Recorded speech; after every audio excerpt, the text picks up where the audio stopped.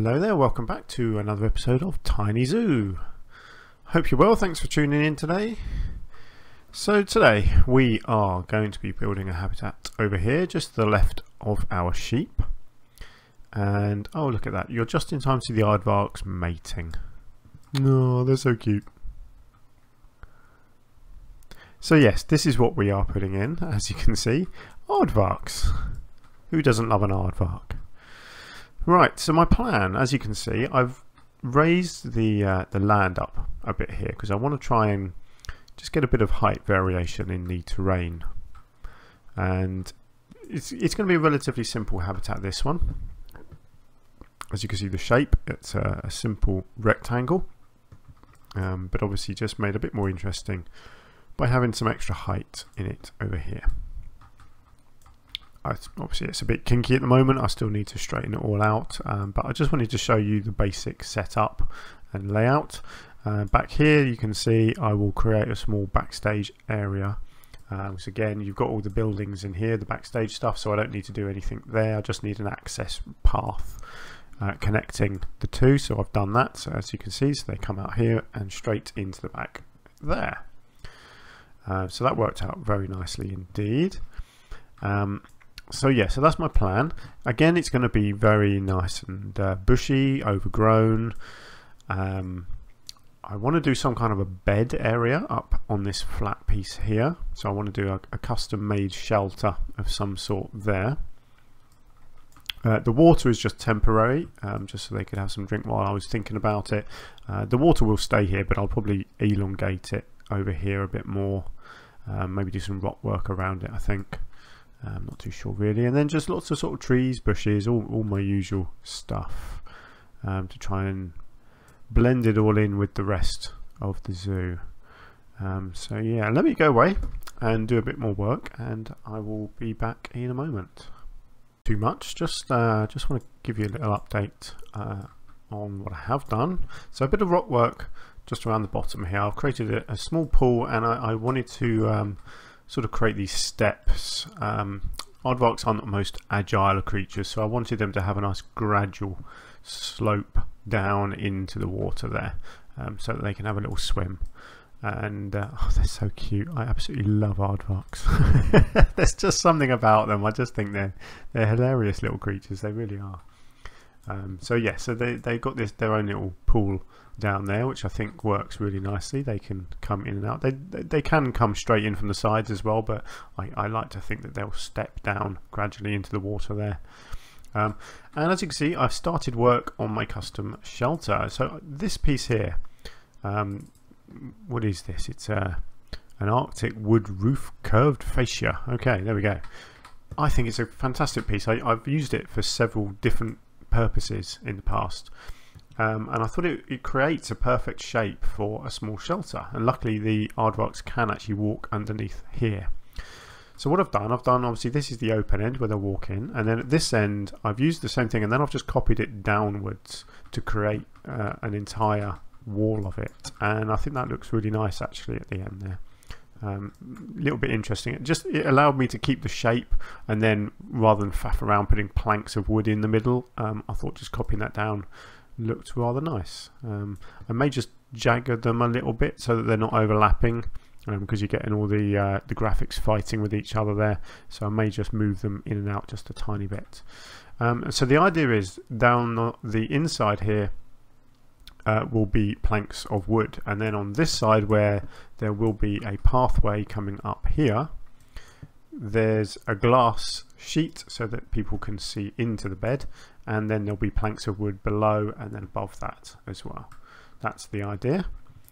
So the aardvarks can be sleeping in there, and the public can watch them in their bed, because we all love to see aardvarks asleep, don't we? Because look at that, look at that. Who wouldn't want to watch that? I mean, just look at that nose, look at the ears. Just, oh, they're awesome little things. I love them. So there we go, that's where I'm at the moment. So I'm going to continue working on this until it's done, and then I can work on the shrubbery. Obviously I will smarten up the edge here. I think I'll probably continue this curb along this edge, and then right butting up against this bit of barrier here, I'm going to create a fake pathway coming up here, I think. So I want to do something creative with the steps there rather than just boring stone or wood. I'm going to try and find something different that I can make steps out of at this end. So let me go away and do a bit more. Right, here we go then. I've been busy. As you can see, the foliage is in. So I've gone with this tree here. Look at this. It's a lovely looking tree. Desert bloodwood tree. And so what I've done, I found the one that I liked, and then I did my technique of copying it and turning it on the same spot. So I've got 3 trees there, but it makes it look like one big one because I really want that corner to fill up. So yeah, I'm really happy with that. And another tree. It's an elm at the back here. Yeah, I wanted a bit of height in here. Obviously you can see I've put enrichment in and various bits of foliage, not too much, again just dotting these shrubs around, a couple of the larger ones here and here just to add a little bit of height. And you know, the aardvarks can still come into their water, and they've still got plenty of room to walk around, but they've also got a bit of undergrowth. Certainly in the back corner here, they quite often disappear right inside here and lie down. And the same actually right up next to the shelter here. So the shelter is done, as you can see. So planks of wood around this back side here, and then on this side the planks with the glass so that you can watch them. So you can stand here and see. I mean, you can stand here and see in as well, but you know, you get the idea of what I've done and why. Obviously you've got some bedding in there as well. Now unfortunately, for some reason the aardvarks actually don't use it. I've not seen them come up here once yet. They can use it, as you can see from the traversable area. They can go right in there and use it, but for some reason they don't, and I have no idea why. Usually whenever you put the actual bedding down for an animal, they are encouraged to go and sit in that area, but for some reason these aardvarks just won't do it. But there we go. That's the game for you. I'm not going to worry about it too much. I like how it looks, so I'm happy with it. Now you're going to get a bonus this episode because I've decided on what I'm going to do just here, and there is actually going to be another enclosure immediately on the back of this one, and it's all going to be incorporated with the fake steps that I'm going to build up here. So I'm just going to continue it all in one video because it's a relatively simple enclosure. It's going to be tortoises. So I don't want to do it as a separate video because it's not going to be particularly long. So I'm just going to incorporate this whole thing with this backstage area into this video. So bear with me. I will go away and do a bit more work, and I will be back in a minute. Very quick update here so you can see what I've done. I found this piece, the lovely piece. What is it? African decorative strip. Really simple piece that you can use for all sorts of different things, and I've decided to use it for some steps, and I think it looks rather good. Very pleased with that. And then just some simple stone edges as well. I think that looks really nice actually as far as fake steps go. As you can see, I've done it sort of, so you've got the steps, but you've also got the back of the steps is the same piece. As you can see, obviously all of this will be hidden eventually. And then at the top here, I've used more of these pieces. This is what I used right back at the entrance to the zoo, and again I think this is a lovely texture for a path, so got some of them, and I will continue them a bit further along as well. And I've just started this enclosure. I'm actually going to use the same shelter here for the tortoises. I think it works really well. I think I need to just widen this one more, so I'm just going to delete another one of these on here. But I've done it so that it looks like it's just one large shelter, essentially one large construction, because this is just perfect for tortoises. So that's it. So that's this is going to be tortoises here. I just wanted to update you on these steps because they came out really well, and I just wanted to show them off basically. And I've also just put the curb, as you can see, just along this edge. That might have actually been in the last video, but I forgot to mention it. So there we go. Right, let me go away now and get cracking on with this tortoise enclosure. A quick update. You can see I've put the structure here with the backstage wall and the barrier Quite like this, the look of this pebble wall. It looks more like a retaining wall, so it works really well where you've got different heights of terrain on each side. It really looks, this is what these are used for in real life. They're like retaining walls. So I've gone with that there. The backstage I've made pretty simple, so I've just decked it out with this this brick flooring, simple door, a few windows up here just to suggest there's maybe a second layer up there. And I had this corner, so I put a window in. I also just stacked some pallets in there, so it looks, you know, it looks like a little storage area, nice and simple. And obviously you've got the gateway here for the entrance to this tortoise habitat. Now, what I'm going to do, because I was umming and ahhing a bit about what to do for this this barrier edge here. Now I don't want it to just be a generic barrier like a brick wall or mesh or anything like that. So what I'm going to try and do is create a natural barrier along here with logs, because tortoises don't climb particularly well. So if I can arrange logs correctly, then the tortoises won't be able to escape. That's the plan. Whether it works or not I don't know, but I'm going to give it a go. So let me go away now and try that, and I will come back to you and announce that it has either been a success or a massive failure. Who knows? But I'll be right back. And I can announce it has been a success. So you can see here I've used these dead logs, dead trees, and you just lie them on their sides, and I've just arranged them in such a way that it looks real, it looks natural. Things are just lying on top of each other, but the tortoises cannot climb over them and escape. So yeah, I'm really happy with that actually. I think that's worked out quite nice. It's not entirely realistic, but to be honest, you know, tortoises are a very hands-on creature. In a lot of zoos where you have walk-through enclosures, you'll have tortoises because you know, you can handle them, you can pick them up, you can touch them. They're really not bothered. So I wouldn't have any concern with a barrier like this where the public could potentially lean over and touch the animals. It's really not going to be a problem. It's not like tortoises bite. I have a tortoise myself. They just don't do it, and if they do, they don't hurt because they don't have teeth. So it's really really not a problem. So that's worked out really nicely. I've put a large water bowl up here. I've also put a little one down there just to give them options for water.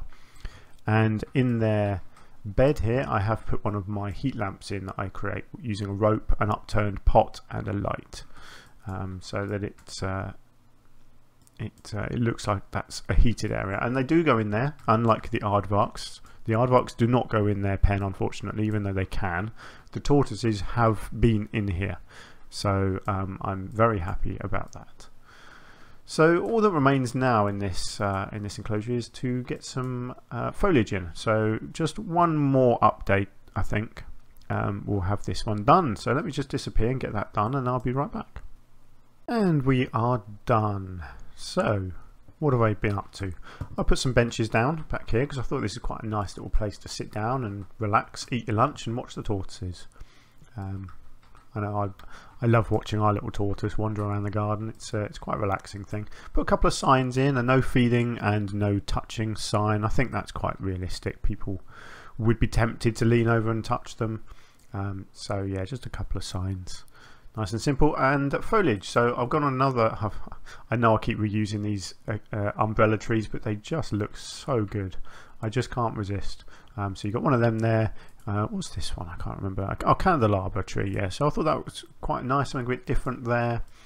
And then again, all my usual favourites, just around the wall here.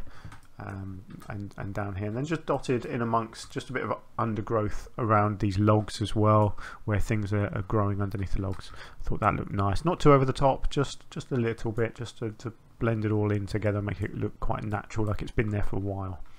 And then a few bits of enrichment around. You've got the feeding things up here to encourage the tortoises to be up here where the public can see them up close. So you've got a feeding stick and one of their licking frozen cube things. You've got a sprinkler over the back here, purposely again over the back so that it's not soaking the public when they walk around up here on the path. And then a couple of toys. I had to put the balls down the bottom here, because obviously if you put them up here anyway, they're going to roll down there anyway. So you've got a toy ball, you've got a food one, and I've also put one of these scent things back here as well. And that is that. So there we go. So you've got 2 habitats done in this video. Oh yes, I also did this. I wanted something on this corner here. So I put one of my plants in. I put one of these giant trees in here.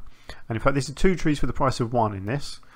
So it's a, what is this one? The ghost gum tree. And then what I've done, I've put a smaller ghost gum tree down the bottom and in the middle here. So the 2 are blended together to look like one giant tree. And I absolutely love it. I think it looks fantastic there. It's just really stands out, doesn't it? It's a lovely looking thing. But obviously from down here, I was walking on here and I could just see too much. You know, I wanted some height in here. The white bark on this tree just looks fantastic, especially when you compare it to the red bark on this tree in the background here. That contrast is really good. And again, I just had this open area here, and it was just a bit, you know, there was too much. I wanted something in it, so so that was what I went with. So yeah, I hope you've enjoyed this episode. It's been interesting. It's been quite creative, I think. And we've got our tortoises in. Oh, there we go. Look, our tortoises are actually using their shelter. Hopefully they can teach the aardvarks next door how to. And yeah, one day. Oh, look at that! The aardvark is in. Just as I mentioned it, the aardvark is finally using its little shelter. Look at that! Brilliant! I got tortoises on one side, aardvark on the other. Fantastic! That is what we want, isn't it? Well, I'm going to leave it there because it doesn't get any better than that, really, does it? Awesome. Okay, well, thank you very much for watching. I really hope you've enjoyed it. I certainly have. I've enjoyed it a lot more now that my aardvark's in its house. So there we go. So let's leave with a nice overview of the park. There we go. So thanks again. I really appreciate you watching and enjoying. And I've certainly had fun in this one. So I'll be back next time, probably working over this side of the park somewhere. But until then, take care of yourselves, and I will see you soon. Bye for now.